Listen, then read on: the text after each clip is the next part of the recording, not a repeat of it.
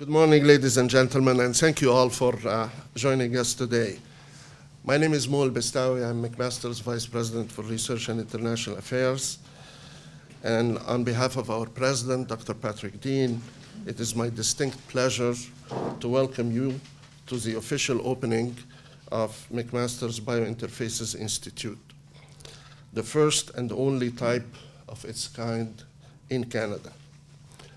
Right below us is a facility that has the capacity, the infrastructure, and the human capital to lead to the discovery of new services and new surfaces and new products.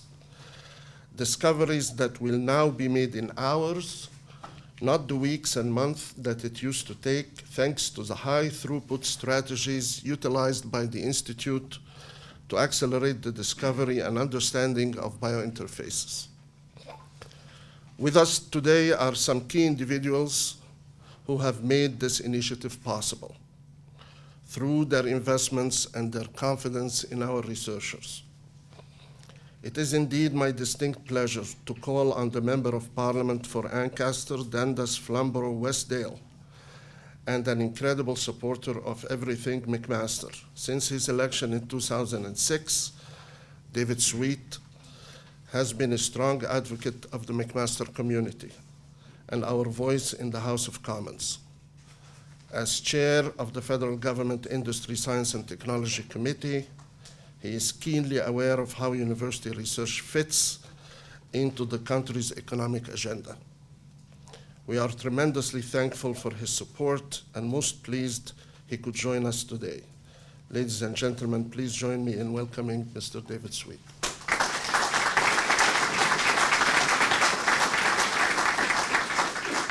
Good morning, ladies and gentlemen. It's great to be here. It's great to be here on behalf of Minister Goodyear, who just 17 hours ago was before our committee, Industry, Science and Technology Committee, answering questions regarding the main estimates, the procurement process of the House of Commons, and was, of course, answering questions on a broad spectrum of things.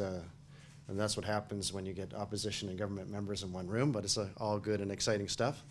It's great to be here, and it's, I think, as Mo mentioned, my loyalty here to McMaster is, first off, well-earned and undying. But I thought this morning I'd just tell you why I have an added reason of being very happy to be here at this announcement.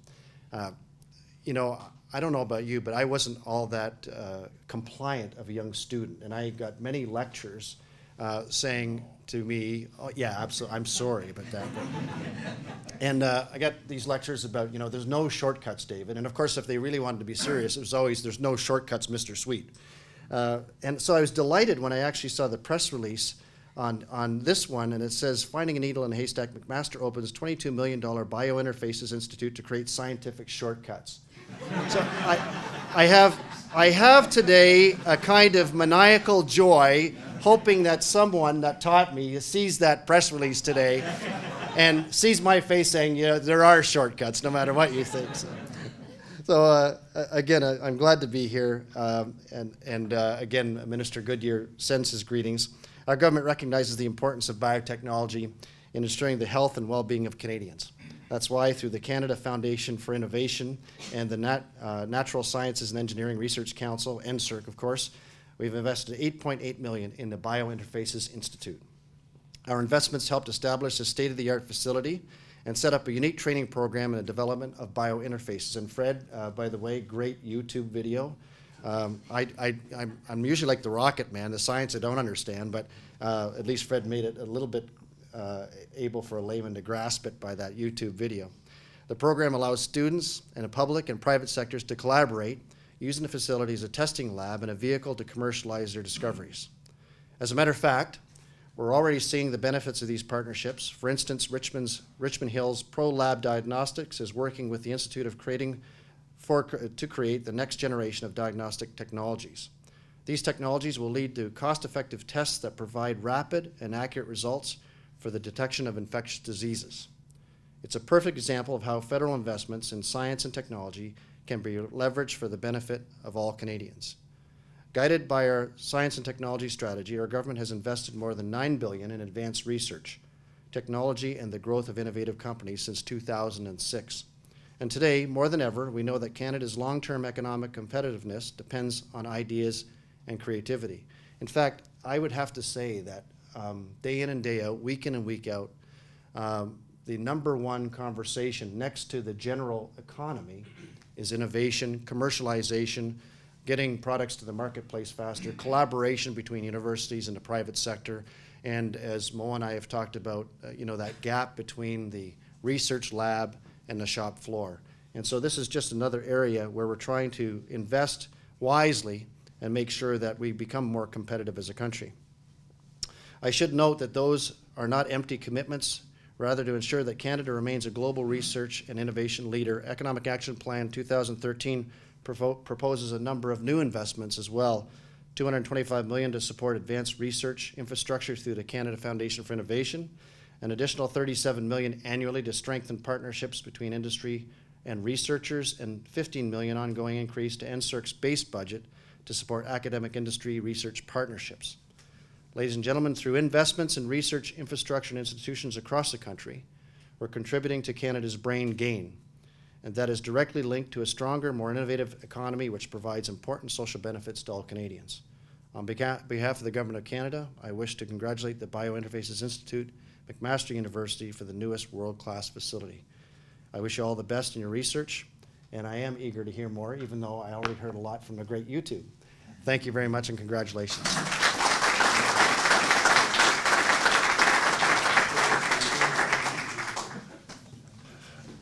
Thank you, David. Thank you for your comments, your investment, and your trust in our capabilities. Both federally and provincially, there is a shared knowledge of the power of university research and its ability to assist in transforming economies.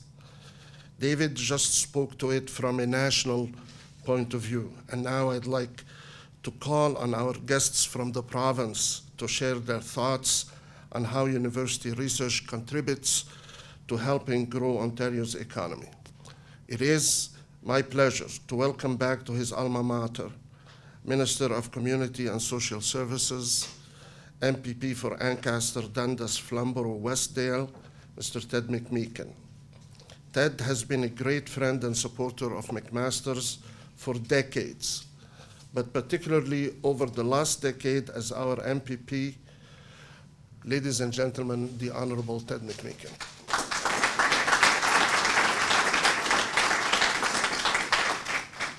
Well, it's great to be home, I'll tell you. Nothing gets me cranked up the end of a week more than coming to my beloved McMaster and having a chance to meet with friends. Dr. Deane, Dr. Mo, I hope you're not getting tired of David and I coming here, because we never tire of it, do we, David? Anyhow, the province of Ontario is keenly aware of the role university research plays in our efforts to promote economic development and prosperity. Indeed, that's why Premier Wynne has reconfirmed our commitment to the Ministry of Research and Innovation, a ministry dedicated to capturing the value of research and to capitalize on the innovation that goes hand in hand with it. And there are few, if any, more qualified to lead this portfolio than my good friend and colleague, Dr. Reza Moridi.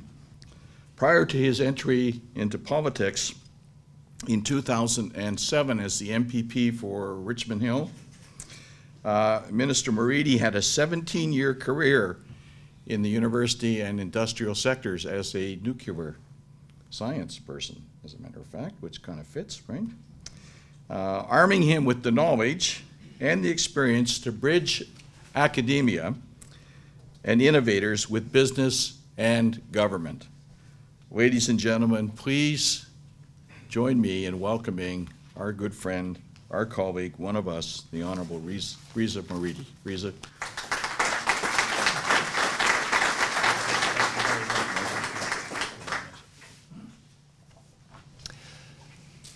Good morning, ladies and gentlemen.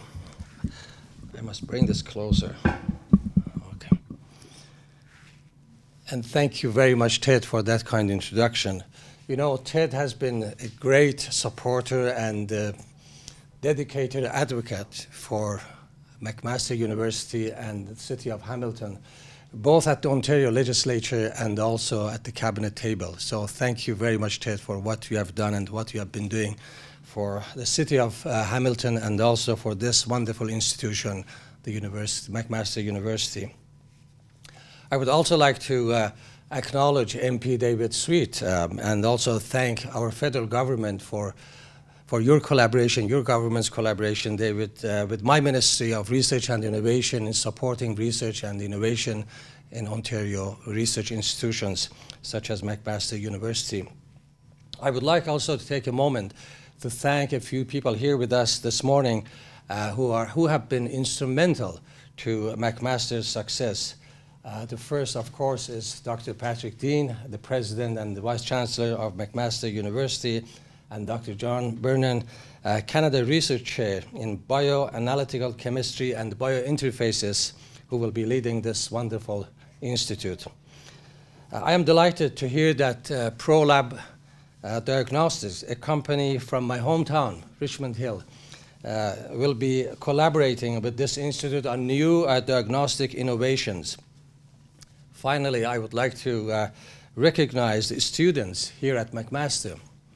You will be researching and developing the next wave of biocompatible materials at this extraordinary institute. It's my pleasure to join all of you today to celebrate the opening of this wonderful facility, McMaster's Biointerfaces Institute, a leading research center for this type of research located here in this wonderful province of Ontario.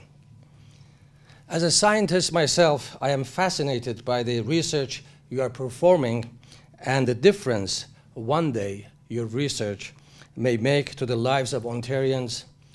And as a businessman, I am excited by the commercialization opportunities this institute offers and the potential for new good jobs right here in this province of Ontario. But as a Minister of Research and Innovation, what I am most of all is thankful. I am thankful for your commitment to this research. I am thankful for perseverance that made this institute a reality. And I am thankful for the work being done here to innovate the next generation of biointerfaces. Your work will strengthen the province's economy and improve our quality of life. The Biointerfaces Institute will give Dr. Brennan and his team the equipment and the space they need to conduct the world-class research that generates world-class results. And our government is proud to support this institute and to support the work you do every day. In fact, one of the first things Premier Wynne did after taking office, as Minister McMeekin indicated earlier, was to re-establish the Ministry of Research and Innovation. She understands that you can't get game-changing technologies, life-saving discoveries, or commercially successful innovations without putting in the work and doing research. The most prominent physicist of the 19th century, James Clerk Maxwell, once noted, "In every branch of knowledge, progress is proportional to the amount of facts on which to build, and therefore to the facility to obtain data." This new institute will help McMaster University collect the data it needs to understand the complex mechanisms of biointerfaces.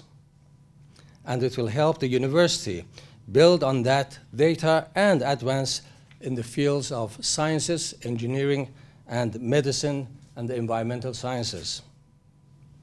And the key to the success of your work will be the Institute's partnership with industry to ensure that this pioneering research will not remain on shelves. Because developing a new class of biosensors and diagnostics that can be commercialized and then taken from the lab to marketplace to community.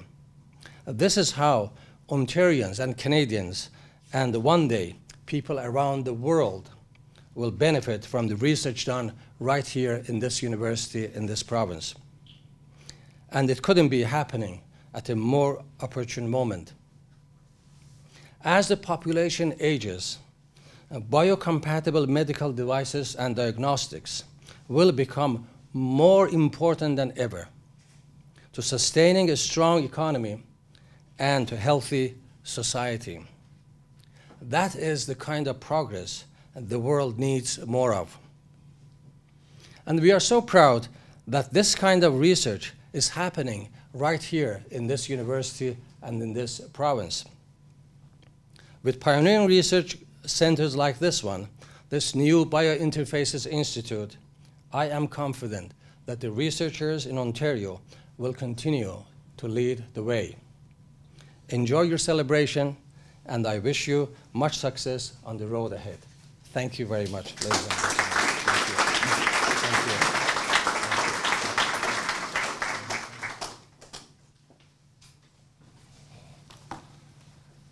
Minister Moridi, Minister McMeekin, our sincere thanks to your government for investing in this opportunity that is guaranteed, we think, to enhance Ontario's innovative status.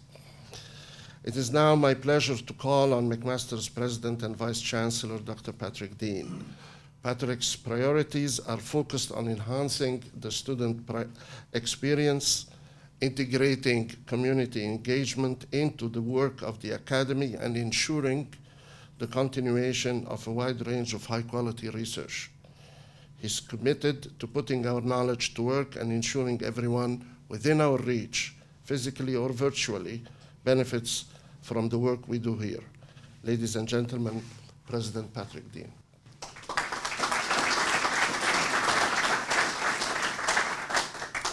Well, good morning, everybody. I have to say these are my very favorite kinds of occasions, so it's a great pleasure to be here. And in answer to Ted's self-effacing comment, you're always welcome here, Ted. It's a great sign when Ted's here, David's here, and our new Minister of Innovation and Research, and Gilles is here. It's a good sign, because something important is about to be announced, as it is today. So thank you all for joining us very much, Reza and the other dignitaries. I also want to thank our industry partners for joining us here today. Your support of this initiative and your confidence in our researchers, particularly in John and his colleagues here at the Biointerfaces Institute, will undoubtedly help to position this province and Canada as a center of excellence in biointerfaces research. Mo mentioned a few of our goals and priorities, and the Biointerfaces Institute is an excellent example of how we can achieve these. It is multidisciplinary in every sense, a collection of researchers bridging 3 faculties, science, engineering, and health sciences, and at least a half-dozen departments. And because of that, it provides a very fertile ground for discovery and for a collaborative training environment, enabling graduate and undergraduate students to get a sense of the larger projects that are possible in the field, affording them the opportunity to work in integrated teams, and ultimately requiring them to communicate their research to colleagues outside of their field of specialization, an important skill. So it's this kind of innovative learning, combined with the opportunity to work alongside industry collaborators and world-class researchers, that will give our students the edge to better prepare them for their futures and to make them ideal recruits as they continue on in their paths to becoming the next generation of leaders in our society. And while the Biointerfaces Institute is a state-of-the-art center for research and discovery, it's so much more than the infrastructure itself. Much of the Institute's success will be rooted in the researchers themselves and the dedicated professional staff of research scientists and technicians, many of whom are with us here today, who will not only manage the instrumentation, but will also aid in the design and in the interpretation of experiments. So collectively, these are the people who will train our students, conduct experiments in collaboration with our industry partners, and, as we hope will be the outcome of this whole process, discover new materials and technologies that will improve the health and well-being of societies near and far. So I'd like to extend my personal congratulations to all those involved, in particular to the Institute's director, John Brennan, Canada Research Chair in Bioanalytical Chemistry and Biointerfaces. The momentum that he's built so far will only continue to accelerate, I know, and of course the promise of this institute, as we all know, gathered here today, is enormous.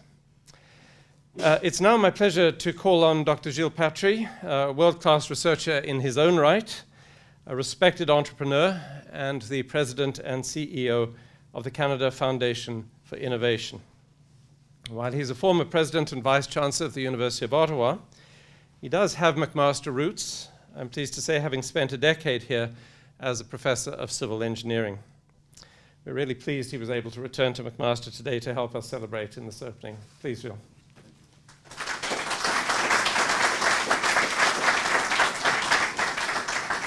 Good morning. Minister Moridi, Mr. Sweet, Mr. McMeekin, President Deane, distinguished guests, ladies and gentlemen. Permettez-moi de vous dire à quel point je suis heureux d'être parmi vous ce matin pour célébrer l'ouverture avec vous de ce nouveau pavillon de recherche tout à fait extraordinaire.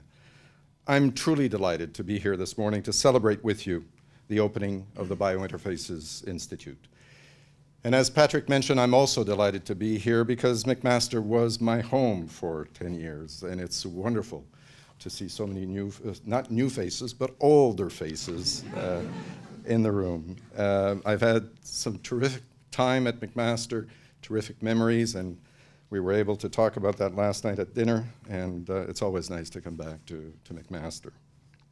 You know, that the academic, public, and private sectors have pulled together to support this investment in innovative biomedical engineering research is a testament to the dedication and leadership here at McMaster University.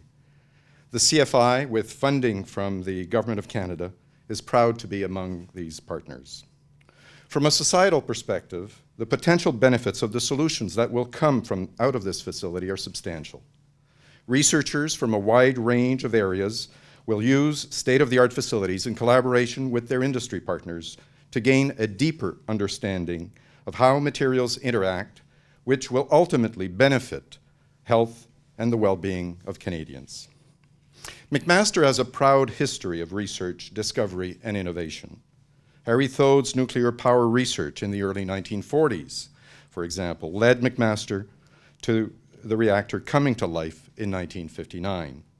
That work was later built on by Nobel laureate Bertram Brockhaus. More recently, researchers here constructed the ancient Black Plague genome. And your achievements have been outstanding. And the Biointerfaces Institute will undoubtedly follow this tradition. At the Canada Foundation for Innovation, we believe that research builds communities. Every time research leads us to advances that improve people's lives, it is helping build a more vibrant community.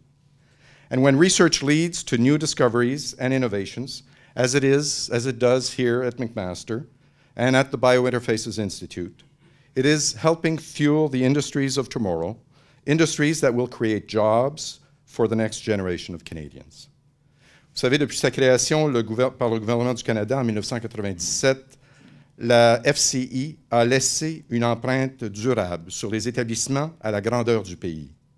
Et aujourd'hui, nous pouvons dire avec fierté que nos investissements contribuent à l'avancement des connaissances et à l'amélioration de la qualité de la recherche au Canada. Ever since its creation in 1997, the CFI has transformed, really, the research landscape across Canada and in Ontario. In fact, I had the pleasure of meeting with Premier Wynne last week, and I told her that the CFI has invested so far $2.4 billion in Ontario infrastructure, and thanked her also for the investment that the Government of Ontario made in matching virtually every project that we have supported in Ontario universities and colleges.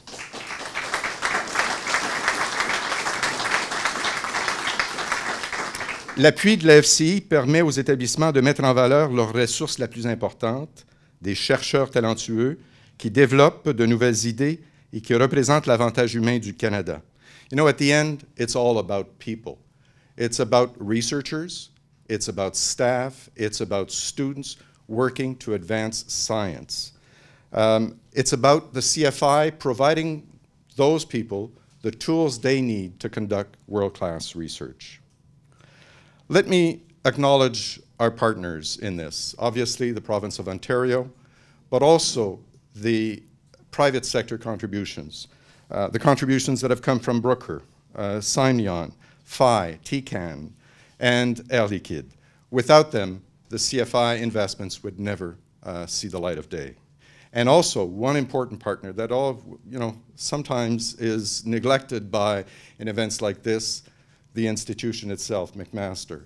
Because I know very well, when we do celebrate an opening like this, it's true that there are millions of dollars coming from the federal government, millions of dollars coming from the province, lots of dollars coming from the private sector, but there are also lots of dollars coming from the institutions. And I want to thank McMaster for contributing in such a way to supporting the research infrastructure project that CFI has put on this campus, and we have invested quite a bit. In closing, I'd like to thank again McMaster for its continued commitment to research excellence. I'd like to congratulate Dr. John Brennan and his team. And today, more than ever, society looks to researchers like you for solutions to our challenges. The critical work that you've already done and the innovative work that has yet to come out from this institute will contribute to these solutions. Thank you very much.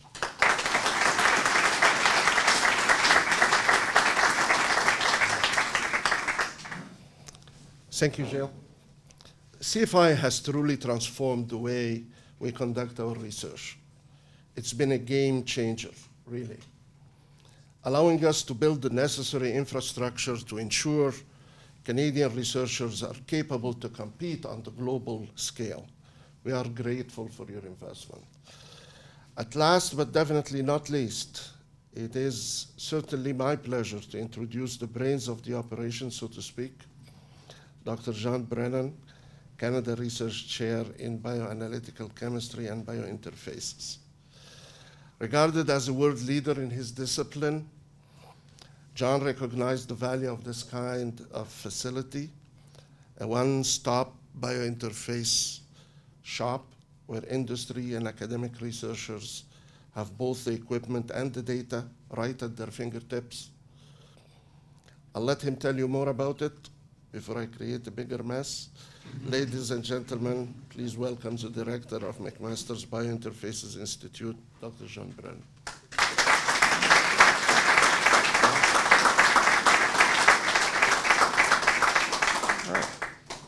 So I've been hearing my name a lot this morning, and I think it's really important to point out that I'm just one of a large team of people, academics, an incredible number of staff members, a bunch of amazing graduate students and postdocs in my own group, and a whole bunch across the 10 PIs in their groups as well.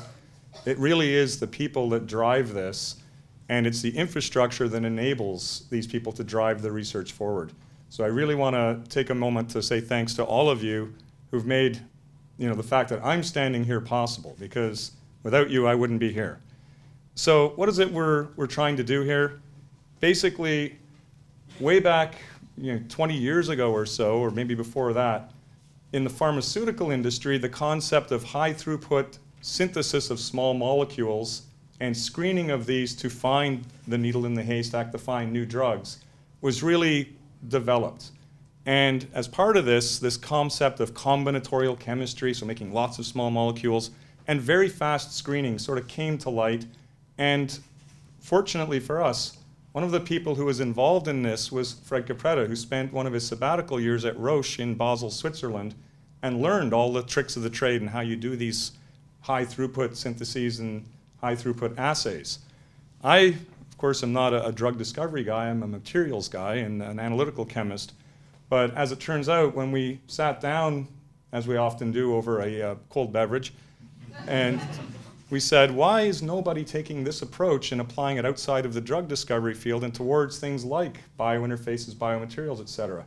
And once we sort of had this sort of the germ of the idea, what we then did was we said, well, who are the best people on campus to go out and recruit and to try to build this initiative with? And so we identified another 8 very, very senior, excellent faculty members, some of whom, like John Brash, are pioneers in the field who 40 years ago were developing the first biocompatible surfaces and developing those further.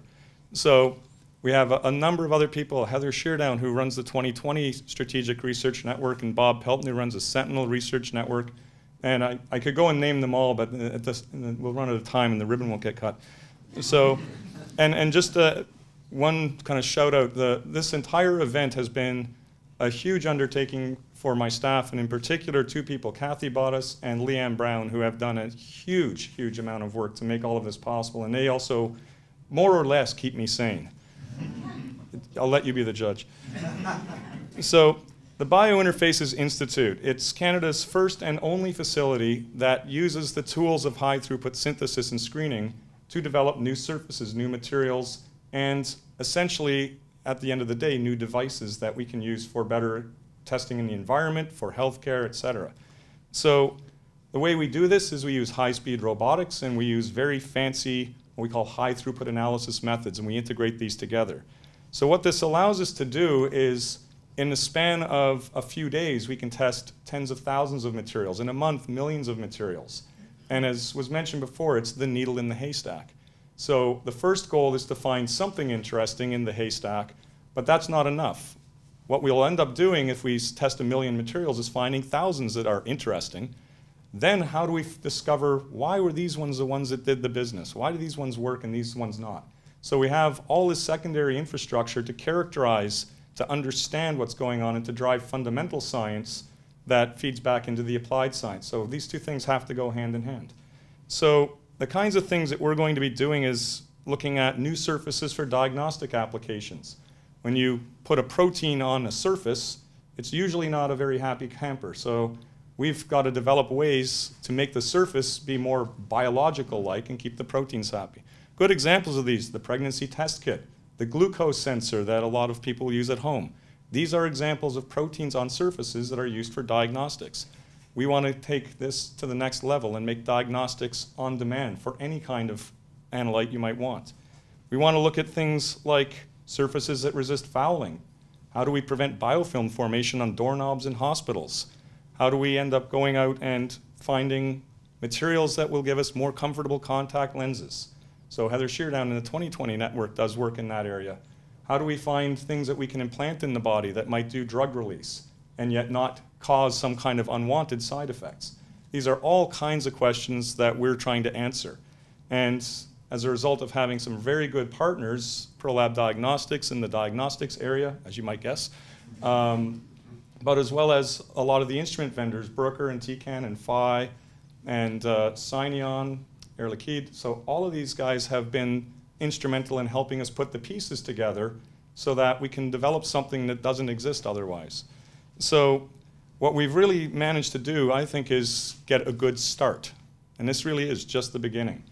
What we've managed to do so far as a team is generate something on the order of $3 million per year in research funding as a direct result of the investment from the Ministry of Research and Innovation and the Canada Foundation for Innovation.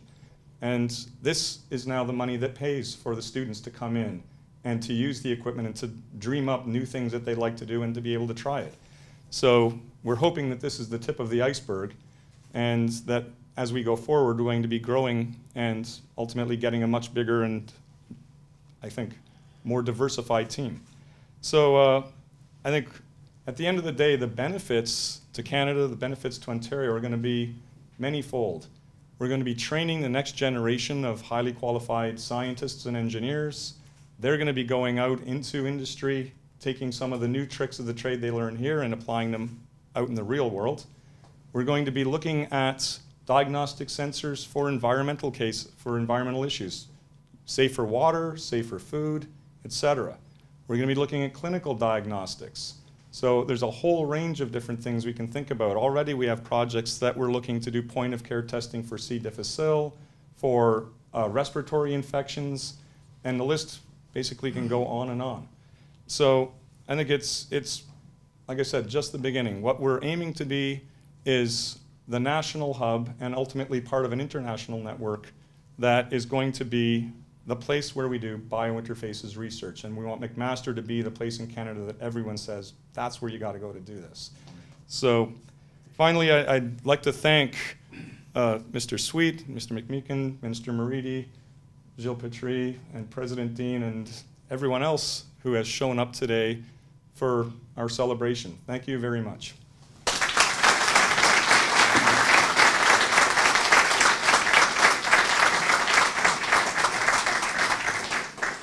Thank you, John, and congratulations on seeing your vision excuse me, through to completion. Thank you to all our partners, government and industry alike. Rest assured, your investment is well placed and will pay dividends, hopefully for years to come. Now we're about to move back to the fourth floor to officially open the Biointerfaces Institute and to tour the facilities we've heard so much about. Thank you all very much.